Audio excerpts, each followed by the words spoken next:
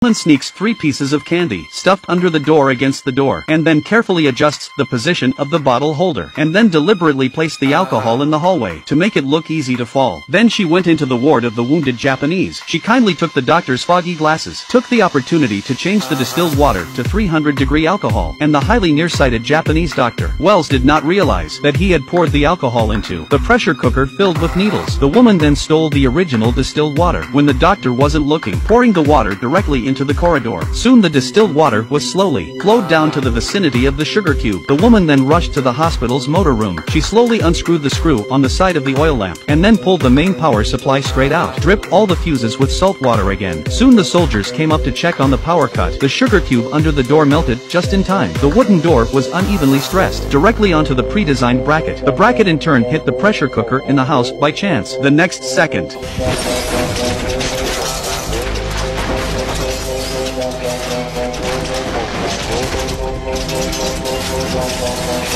in an instant the soldier was stabbed very badly by the spurt of needles. Frightened, they ran frantically down the corridor, accidentally knocked over a box in the aisle. Alcohol was spilled all over the floor. A wise officer sniffed it with his nose. He told his soldiers, "Don't make a fire." But coincidentally, the soldier who had just gone to check the motor room came running with the special oil lamp. He was about to report to the officer. The lamp fell to the ground. It ignited all the alcohol in one go. The whole corridor was instantly ablaze. All the soldiers died instantly. And who was behind all this?